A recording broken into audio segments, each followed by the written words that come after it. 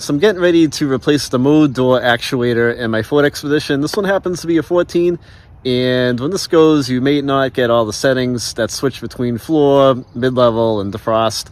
And I'll show you how to replace this actuator. It's pretty easy. So here's the part number for the Motorcraft actuator right here. I'll put a link in the description of this video over to it, and you can buy it off Amazon. So this mode door actuator is up under the driver's side, and it is right there. It's an actuator with the red tab on it.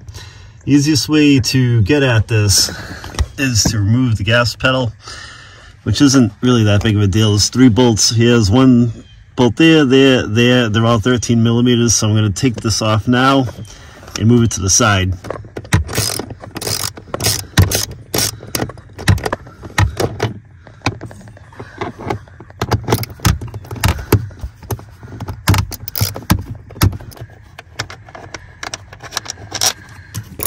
Getting that top on right now. It's always something.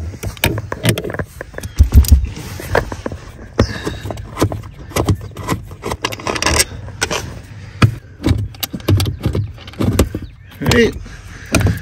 I can lower the pedal down and out of your way. So now the actuator is right here. So I'm going to pull this little tab down like that. There's a little tab to push in, pull the wire out, and now there's 2 8mm screws that we have to go after to unbolt it. Okay, so one of the bolts is at the top right here, and I'm kind of laying my back upside down doing this. It's probably the best position to be in. My back's on the floor. If you have wide shoulders or anything, it's tight.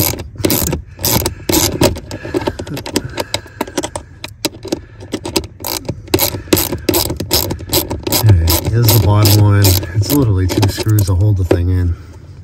Should just pull it right out of here. There you go. Okay, so here's the mode door actuator I just took out, and here's my replacement Ford part. And they're the same thing. What I like to do is, whenever it comes to electrical stuff, I like to replace electrical stuff with factory OE electrical components whenever possible. They're just made better. Alright, so what I had to do was, with this keyway, there's an arrow right here. The replacement part that I got, the flat spots lined up with the arrow. The one I took out was off, so I put my actuator back in the truck, and I put the setting on floor, and it lined up with this arrow perfectly. And you can't really rotate this by hand. I didn't want to put a screwdriver into the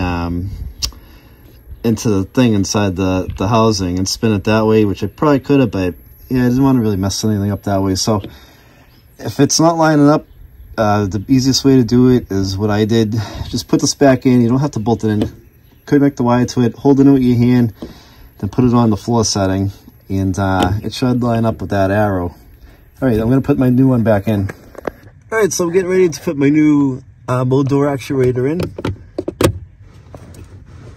And there it goes. It'll go right into place for you. All right, you got that one. These 2 screws up.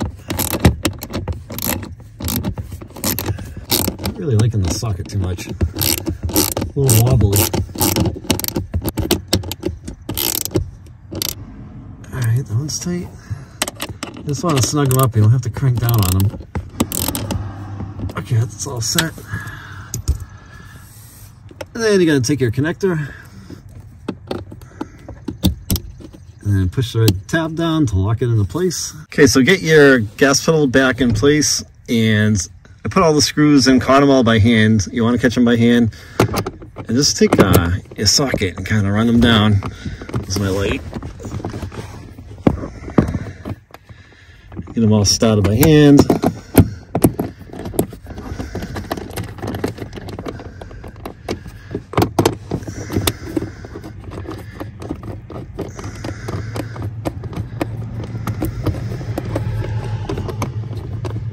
Alright, I'm going to grab my ratchet and snug them all up. Okay, so I just used my ratchet and snugged those 3 bolts up. I just got them all hand tight, so they're seated. They're in there pretty good. Alright, let's start my truck.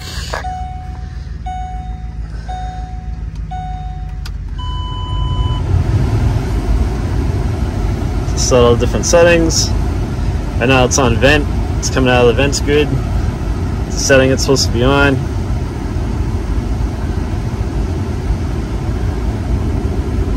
And it just switched to the floor and vent. It's perfect.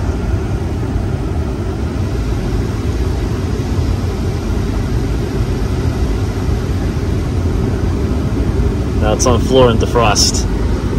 And I can feel the defroster on, so that's all set.